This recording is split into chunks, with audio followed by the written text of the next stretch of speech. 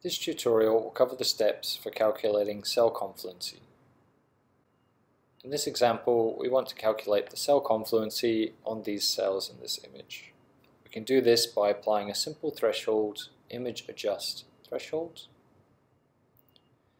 and manually selecting the threshold so that we cover the full area of the cells.